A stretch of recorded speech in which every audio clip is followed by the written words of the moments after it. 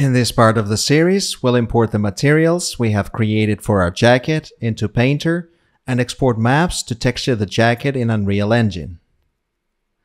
Let's right-click on the package and select the option to send it to Substance 3D Painter. Once it loads, drag and drop it onto the mesh. You can access the exposed parameters, and by switching the mask, the material will automatically look for the edges of the UV shells and it will create padding along them. By the way, you can ignore all the other layers in my stack as I'm not using them. The padding is now way too puffy. Let's reduce it. Luckily, we have created and exposed a puffiness parameter earlier in Designer.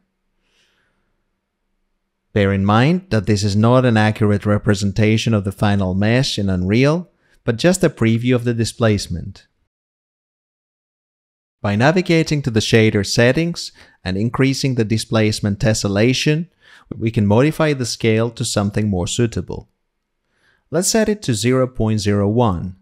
That seems to work fine. Let's also reduce the puffiness parameter of the material.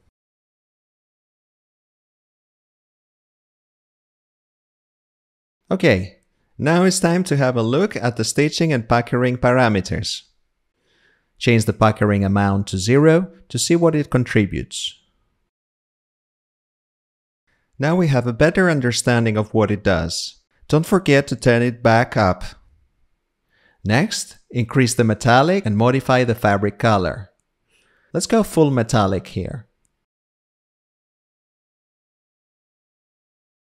And select the cyan for the fabric. This looks good. We can now tweak the stitching color to something darker to contrast with the main fabric. Great. Let's save our project and go ahead to export our textures. We need to select the destination folder and set the output templates to Unreal Engine 4, packed, specifying the file type as PNG 8 bits and setting the size to 8K. Let's now go over to the Unreal project. Import or re-import the outer part of the jacket. Copy the location and rotation of the mannequin and paste them onto the jacket.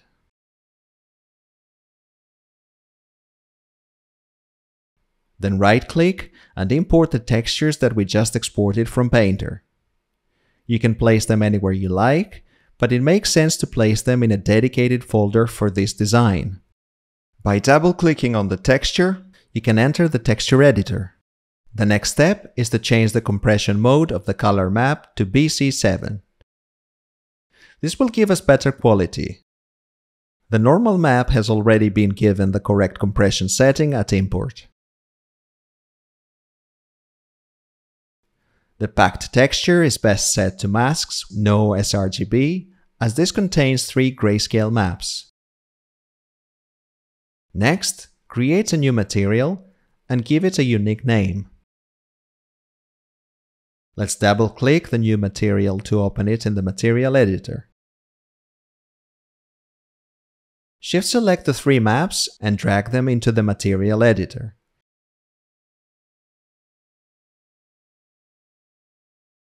Line the map and connect the base color and the normal.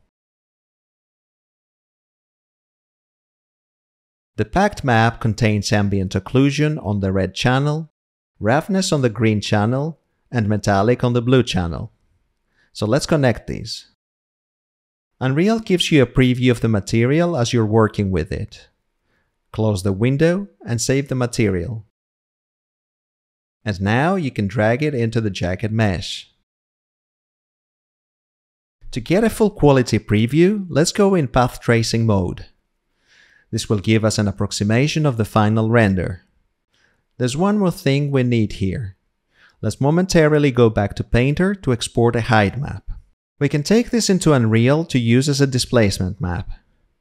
Isolate the height channel and increase the puffiness to 1. Proceed to export the texture with a preset set to document channels and the file type as EXR32 float bits, exporting only the height map. If you prefer, you can create a preset for exporting the height alongside your Unreal maps. but in this case, exporting separately is easier. Back in Unreal, let's import the height map.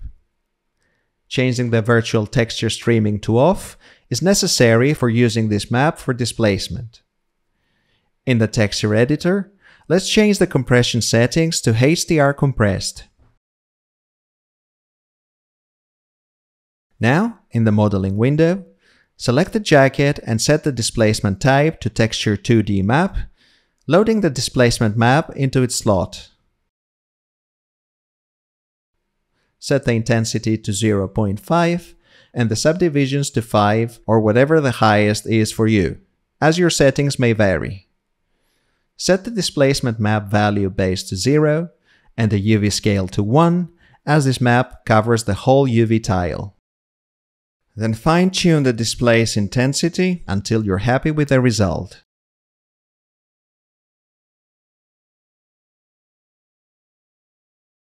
Then click Accept to permanently apply the displacement to the jacket mesh.